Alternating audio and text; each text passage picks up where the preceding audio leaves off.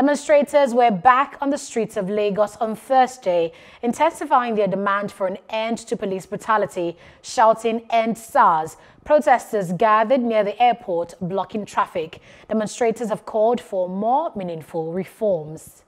I'm fully in support of this movement. So I jumped out from my cab, to walk all the way to the airport. I don't mind.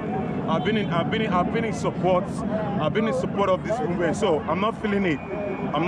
I can walk from here to Abuja just to make sure this movement, we achieve what we want. I want my mom to be happy in the future. I don't want to die young. I'm not a thief. I'm a music producer. EndSARS!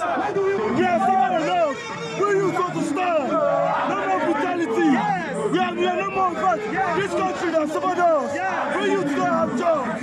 You need to feed ourselves. For a while, we've been doing what lockdown forced everybody to do. Stay in your house, press your phone. And now that is our tool.